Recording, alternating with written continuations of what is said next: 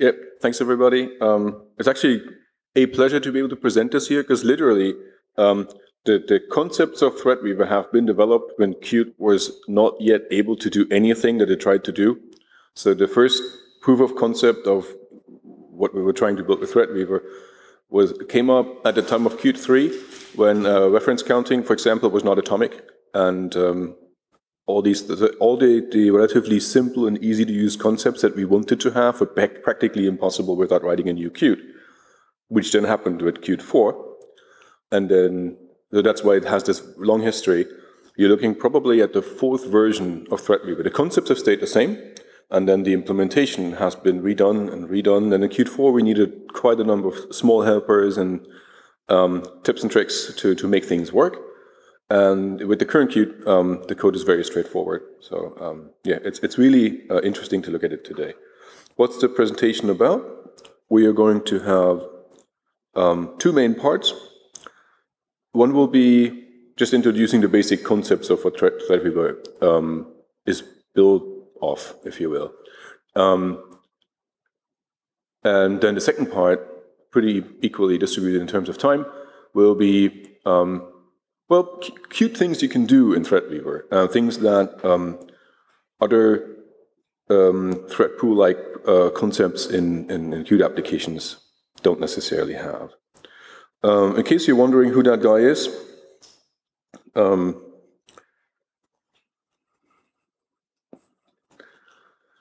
yeah, I've been using programming with Qt and KDE since '97. I was on the KDE board for a couple of years. I worked at KDub, learned more about Qt, started teaching Qt a lot. Today, the focus of my work is less technical. My two main free software contributions today are working at the Open Invention Network, where we're trying to build a patent pool of cross-licensing that protects Linux and other free software. Very successful, 2,000 member companies, and the sponsor of this conference, by the way. And then I'm working with the FSFE. I'm part of the German team, and I'm in the General Assembly. And that's that. Also, yeah, and I teach this stuff. So in case you live in Berlin and you want to take a university course on open source and intellectual property, you can take that here. What is ThreadWeaver?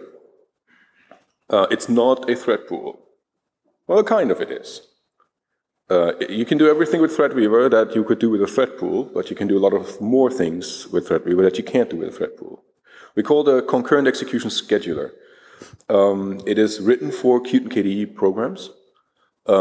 It's written for Qt because that's its only dependency, and it's written for KDE programs because it's a KDE framework. So you get ThreadWeaver by installing a KDE framework into your application. Built with CMake. The only thing that you need extra from CMake and Qt are the KDE extra CMake modules that are used to configure it. And once you've done that, it's very, very simple to integrate ThreadWeaver into your applications. And all the code I'm going to show you today, or I'm going to reference, is in the original ThreadWeaver repository. It's based either on the unit tests or the examples that are in the repository. And there you can also see kind of the 3 lines of build system code that you need to add to your project to, for example, use ThreadWeaver in a CMake project. I'm assuming that if you do production code, then you don't use QMake. So what's the focus of ThreadWeaver? First, it provides high-level functionality for concurrent execution. High-level in that it's not necessarily concerned with like something as small as a runnable. Like, of course, there's a basic unit of execution, but we're looking at a higher level, for example, by saying, I have this set of things that needs to get done, and before this gets done, some setup needs to be done, and when that's all done, some teardown needs to be done. And this is something you can model in ThreadWeaver, which I think is, if you think about it, probably matches the problem that you're trying to solve more than saying, I want to apply this algorithm in a parallel way. So this is also the differentiation from, for example, from something like Qt concurrent.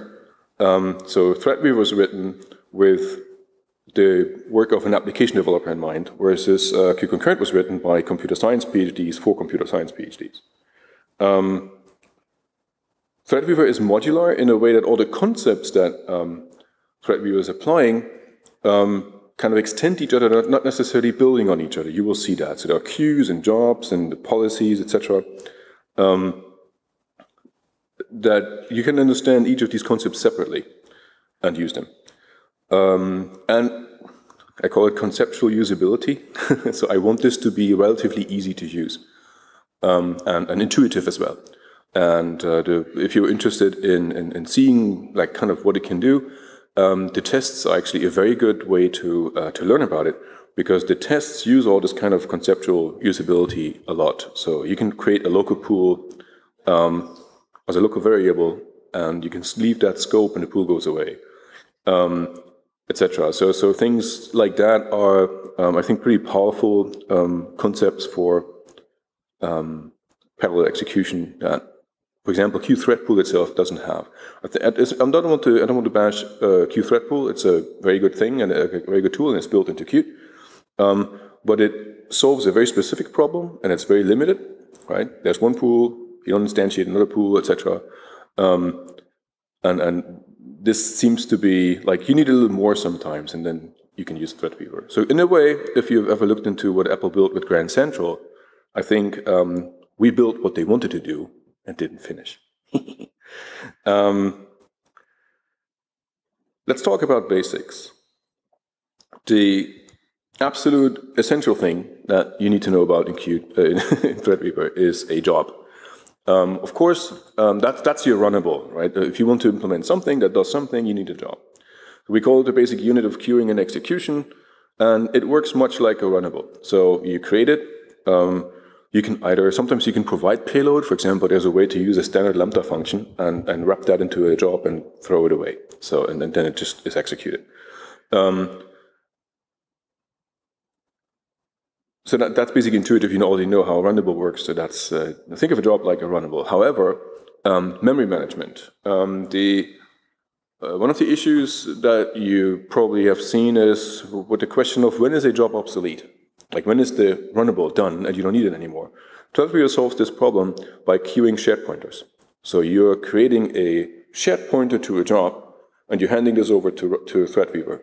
If you keep a reference to that, then the reference count is 1, right? And then 2, and you pass it into the queue. So this thing stays there. If you don't keep one, it's a fire and forget job. You queue it, you don't keep a reference, and it gets destroyed immediately after it's finished. And you don't have to worry about this.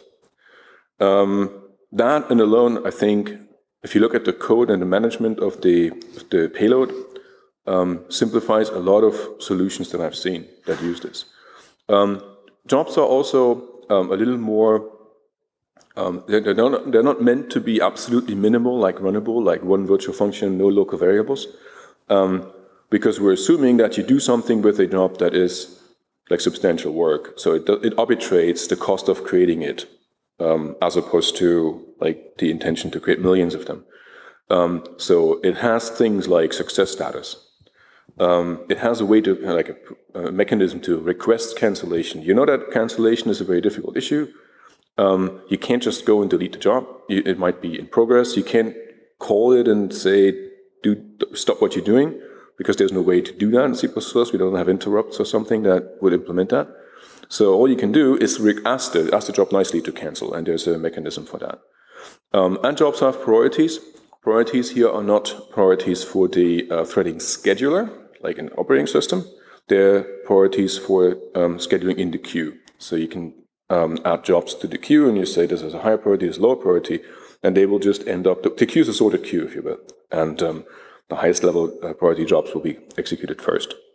That there's no order here in terms of priorities, there's no guarantee of order of execution, because the higher priority job can still be done, like take a longer time, and another one can be picked up by another thread, right?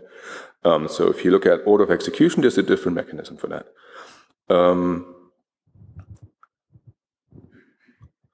This picture here shows somebody doing a job, and then 2 other people looking at it. This is also a metaphor for the decorators that we have, right?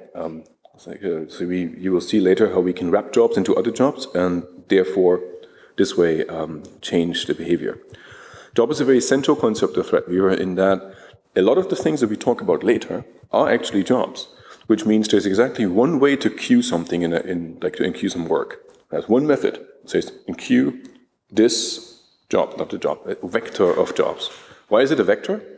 Because one of the standard issues that you have with using thread pools is atomic queuing of work. You always have this, like if you write a for loop and you queue things up, then of course the first things get already done while you're still queuing. And that's hard to manage sometimes. In ThreadWeaver, what you do is you create a vector, you put all your jobs in there, and then you have this one method where you say, do this, please. And then, then that happens. So, because so much is based on job, the API of the queue is super simple. There's one thing. You can put a vector of jobs in there. And I talked about queues. So, your queue is the thread pool. Sort of. Similar to QtHreadPool, there is a global instance. So when you have a queue application object and you link ThreadWeaver, then you also have a global instance. However, you can create a local variable of type queue and say, please have 8 worker threads, and that will be a local queue. There's functionality in the queue in the queue class to suspend execution. That means you call a function that says all the working threads should finish what they do, but they should not pick up new work. And then after a couple of minutes, seconds, whatever how long your jobs take, the queue will send a signal, I am now suspended. And that means it will not start new work. Sometimes that's very useful. So this is what I meant with conceptual usability. This is less something related to parallel execution, but more related to managing the workload in your application. So it's like a suspended queue is a wonderful thing to work with because you can put up, you can set up a complex structure of things that it should do, and then you tell it to do it. So that's sometimes easier than to use lots of, for example, futures to make sure you wait at a specific point before something happens. And then, of course, you can resume it, and there's a function to finish what is in the queue, which is blocking. So this is, for example, something you can use before you exit your application. One thing I haven't done on the slides is the number of worker threads is dynamic. That means you can set the target number at any time, and it will adjust it. So if you have 8 worker threads running, and they're doing something, and you say the target is now 6, then 2 of them will, as soon as they finish what they're currently doing, they will exit. And I will have a demo for that a little later. So we talked about jobs and queues. Now we talk about a very central concept to ThreadWeaver, and that's aggregation of jobs. So the essential class here is called collection, and that's, as the name says, a collection of jobs. So you create a collection, and you put 15 jobs in it, and that's now one unit. They belong together. Interestingly, the collection class is a job itself, so you queue it as you queue a job. So that's why we only have one method to queue. So now you have a way to say, I want all these things to be done together. And for example, decorate this with a queue object and send me a signal when all this is done. So you see that the concepts in ThreadWeaver are made for people that are, for example, worried about managing the user interfaces as well, where you say, I have all these things that need to be done. I need my user interface to update when that's done. I don't want to implement code that counts how many things are done, or etc., because I can formulate with a ThreadWeaver collection that this should all be done, and when that's done, please tell me. Since it's a job, the collection is a job, it has a run method, and the run method of the job itself, of the collection itself, is executed first. And it actually works to create payload, like elements of the collection in the run method. And I have an example for that later. There's a special version of collection that's called sequence, and it does exactly what sequence would do, right? So you put jobs in there, and they're executed in the order in which you add them to the sequence. Now, question? No, okay. You can aggregate these things. So a collection or a sequence is a job, right? So there's nothing that speaks against using a sequence to create and to add collections into that sequence and add elements into that collection, in these collections. And then you can draw a graph of how this should be executed, and you can trust ThreadWeaver to do that for you, and it will happen. A very common way to use this is to use a sequence for your, like you have 3 steps to do: setup, main, work, processing of the results, and then since you're adding the main work as one collection, you can be sure that the 3rd step only gets executed when all the other steps have been done in parallel as fast as the pool can do it, but only when they're done. Think of something like rendering a web page, where say I'm pausing the original text. It contains lots of external references, and now I have a collection that downloads all these external references. And now I'm waiting for this collection to be finished, and then I render the page. So this is the kind of level of abstraction that you should think of. Don't think of programming the run method. This is a little too low level. Policies are your way to impose your will on the queue, or multiple queues, because policies work even if you assign them to multiple queues at the same time. So, for example, there is already built in something called a resource restriction policy. You can define any resource, which is a counter. So, for example, you say, I would like to have this many jobs that access the network running at the same time at most. Then you create a resource restriction that says, this is my network job resource restriction, and you assign it to the jobs. And if you do that, and this thing says maximum 4 at a time, you can queue as many network requests as you like into the queue. The queue will only process 4 at a time. This is very interesting, because one thing that I see repeatedly is that people use the worker count of the pool to manage payload, workload, how much should be done at the same time. This is the absolute worst way to do it. What you want is a pool with a lot of workers, and you want to use policies to say what the workers should be able to do or not. Because that means, for example, that you have one pool, and if you have 4 network jobs working, you still have 12 threads waiting, and the other things will just bypass. That works much better than using the size of the worker count to manage something. Interestingly, dependencies, as in we talked about sequence, where things are done in a certain order, you can also declare this job depends on that one, and then the second one will only be executed when the first one finished. This is also a queue policy, so it is kind of a modular concept here as well. So internally, ThreadWeaver uses these policies as well. I will have an example later where you can see that you can use queue policies to manage overall load. So you implement something that reads the system load and then adapts the number of, say, CPU-intensive jobs using a resource restriction. So system load goes up, that goes down, and then you manage, that's done over the system. Yeah, question?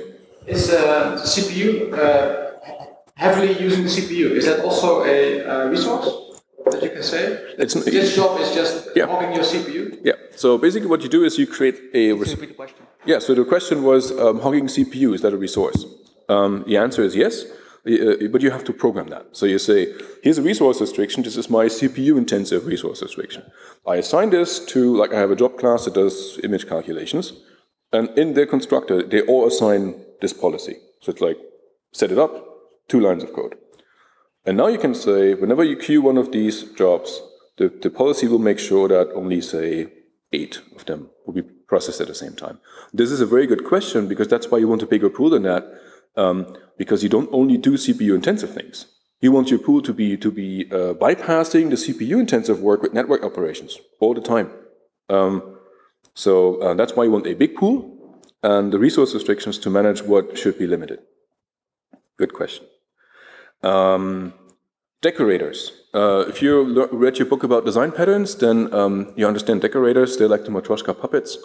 So you wrap one job into another, and we use this to change all kinds of properties of jobs. So for example, if you want to adapt the priority a job has, and you're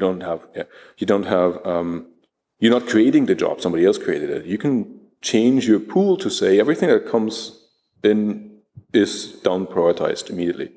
I have an example for that. If you want to add logging to the run methods of all jobs, you don't change the run methods of all jobs. You decorate them with a logger.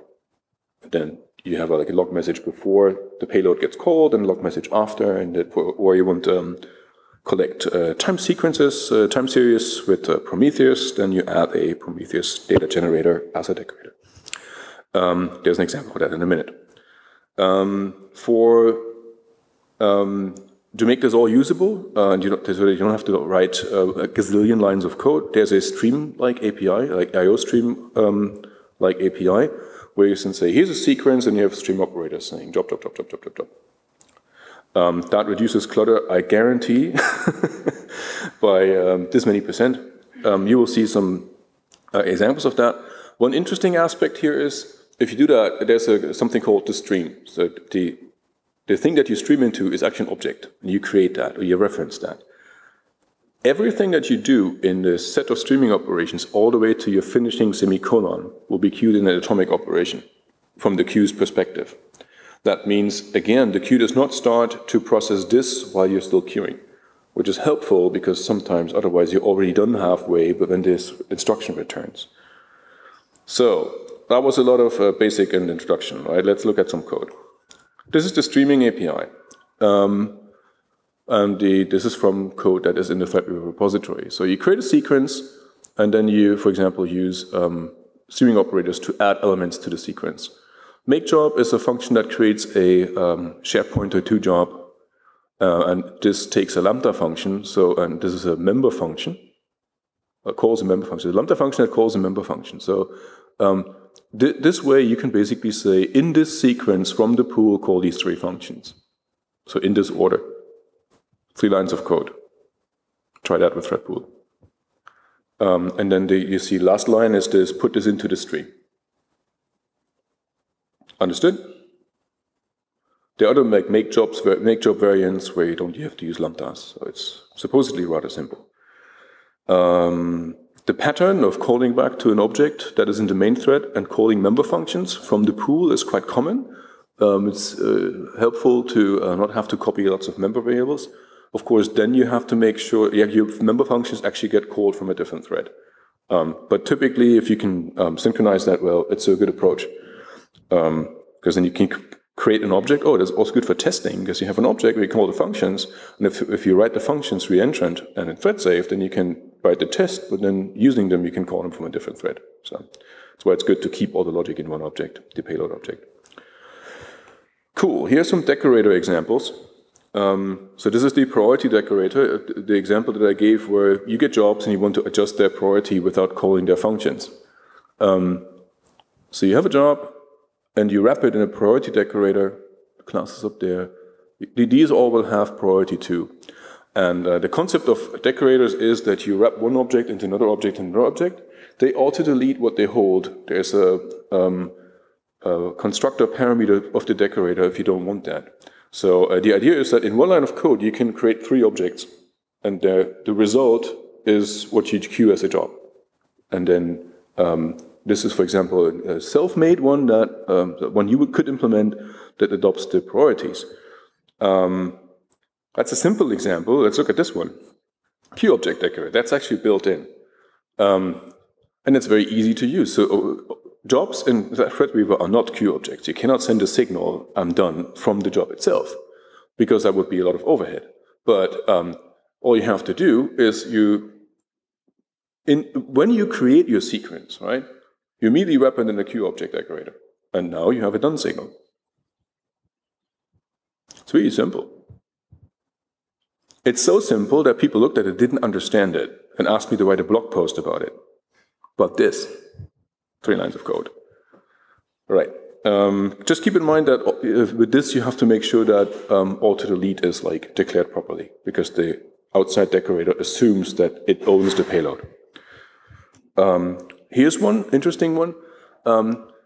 We have this issue that you have a global instance, and the global instance is, hey, what if you want to wrap the global instance into something or change its behavior? It's created before you access it. It's in a single. So there's a factory that you can register, and with that you can register an object that will create your global queue. Generally, the queues are, you can subclass the queue and change what it does. For example, job counting weaver is a queue that counts how many jobs have been processed. You can look at the code, it's in the ThreadWeaver repository. Or if you want to add logging to the global queue, that's how you would do it. You would intercept when the queue is created, and then you implement something that whenever the queue performs a job would log, and then that's how you add logging, without changing the code all over the place. Right? It's a very modular thing to do. And then you have 2 lines of code, you set up a global queue factory, and then you create your queue core application object. Here's an example of these, we call it generator collections. So a collection that, when you execute it, generates its own payload. You see, this is the run method of the collection itself. And this is, of course, a stupid example. It does something with the sequence element by element. So it adds jobs to itself. You see that this new job something. And that means when the collection itself is done, its elements are what you just queued. Now, this is, of course, a very simple example. I use this to implement HTTP download requests that are winload. You know, these where you request a resource and then the response is, there are 1,000, I'm giving you the first 20. And you do that in the run method. And then you write a for loop that says, and now with the window size I know, I'm creating 19 other jobs that should download all the other elements. And instead of now waiting and doing this in a loop, I queue this as my collection elements, which means they can all be done in parallel, and I'm done. And so this way you can actually model things like, I don't really know how many elements I need to execute before my first request is done. You combine that with a resource restriction for network requests, and you have modeled your download manager in a couple of lines of code. Right? Load management. This is an example, so I will show it in real life in a second. Load management means we want to, for example, in some way dynamically react to the system state. So let me give a little demo here. So imagine we have an application that scales images, right? So up to 16 workers. And now we say manage system load automatically. Yeah, let me just add some files to it. Sorry, the display quality is a bit difficult, not too good here, but now watch it. It will start processing these images to generate thumbnails.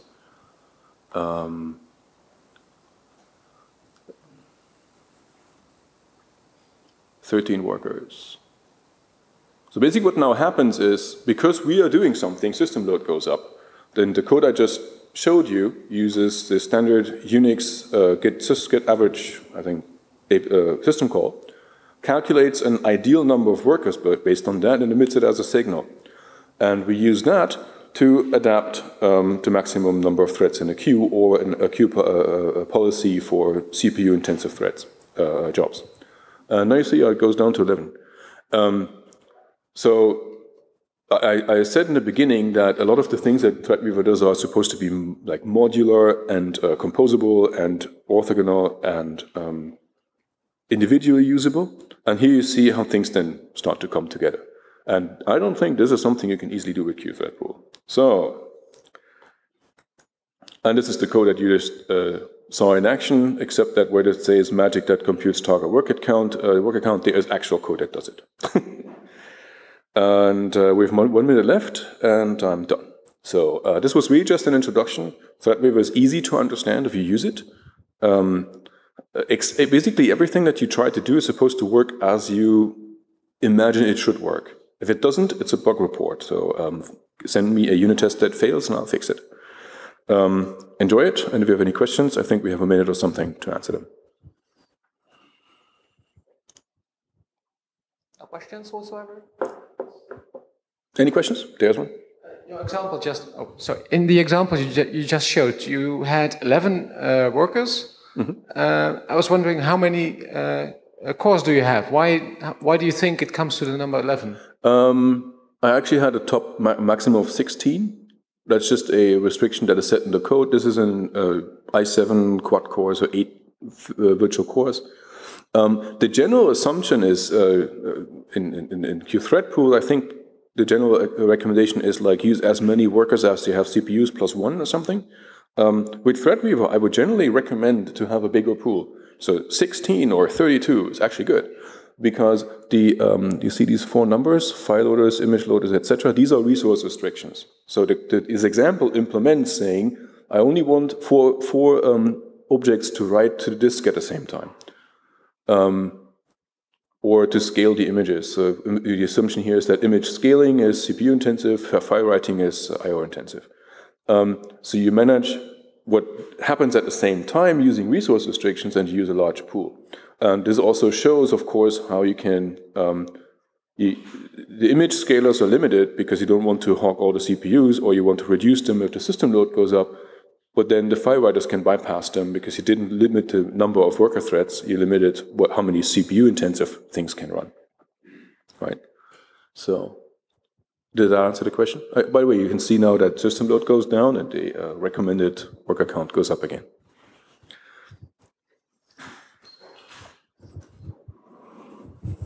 Hi. At the beginning, you've mentioned that how can you tell whether a job is finished? And you said that you're going to be using share pointers to do that. But after that, I saw you adding some jobs into the queue using operator new. So how does that work? Does it get wrapped in a share pointer inside, and how does it work? Yes. No. There's one assumption here, and that is if you give a raw pointer, not a share pointer, you are managing it. Which is an interesting idea because, for example, you can create jobs as local, like stack variables in your code, and as like a member variable, for example, of an object. Then you can queue this job, and then you don't want it to be auto-deleted, and so you don't want to create a shared pointer that doesn't destroy it. So you queue it as a non-shared pointer, and then ThreadWeaver assumes that you're managing it. So that's something to know, actually. Yeah. Yeah, any question? Okay, so thank you very much, Mirko. Thanks, everybody.